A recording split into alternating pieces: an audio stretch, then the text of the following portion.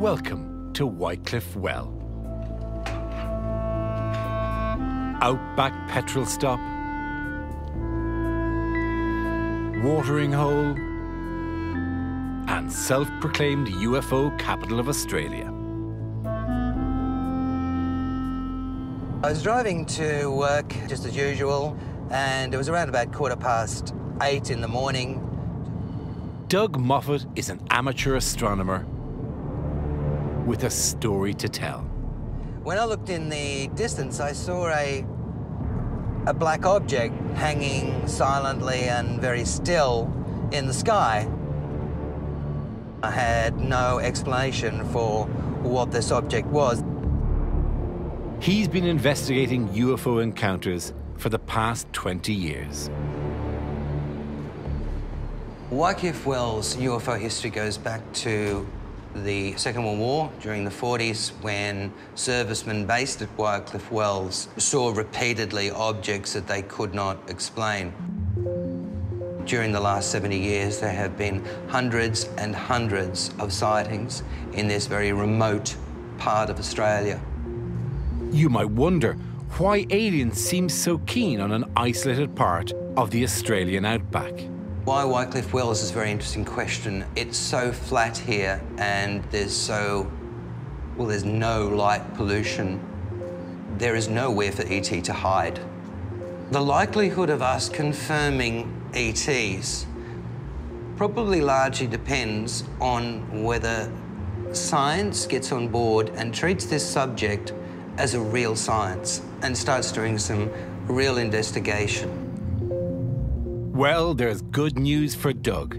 The hunt for alien life just got serious. And another remote part of Australia is in pole position to spot it. Seems like an awful waste of stars and planets if we're the only intelligent life in the universe. Australia is very fortunate in that the centre of the Milky Way goes literally over the top of this dish every day. The centre of the Milky Way is where most of the stars we can see are, and where alien life may be. Professor Matthew Bayliss is part of a coordinated global effort to find alien civilizations.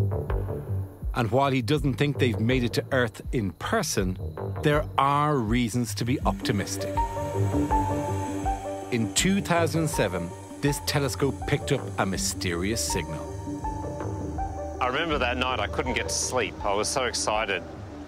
This thing was both so loud and so incredibly far away that it must represent a new phenomenon.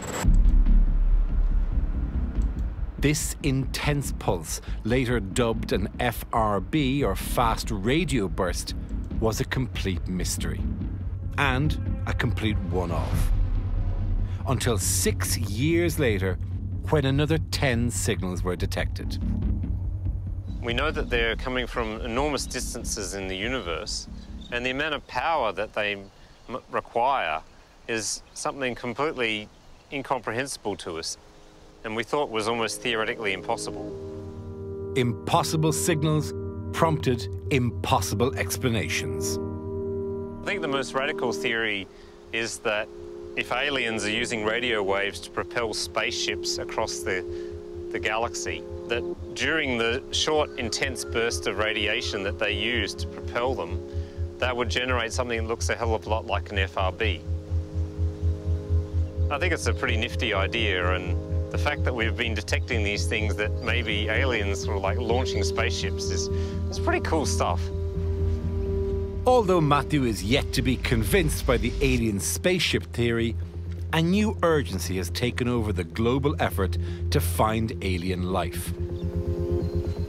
It's time to commit to finding the answer to search for life beyond Earth.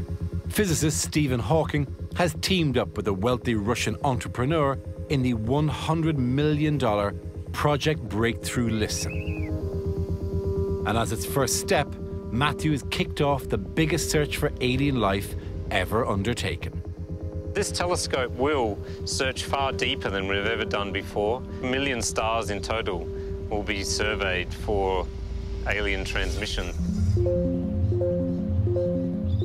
The There's going to be a supercomputer in that tower, which is going to divide the spectrum into 1 billion radio stations that we're listening to.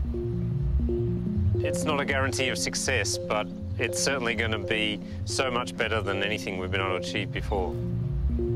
And there's no one more eager for Matthew to find answers than Doug Moffat, back in Whitecliffe Well. Never saw the object again. I never seen anything like it again. To this day, I'm not really have any explanation as to what that could be. Given the immensity of the universe, we're certainly not alone.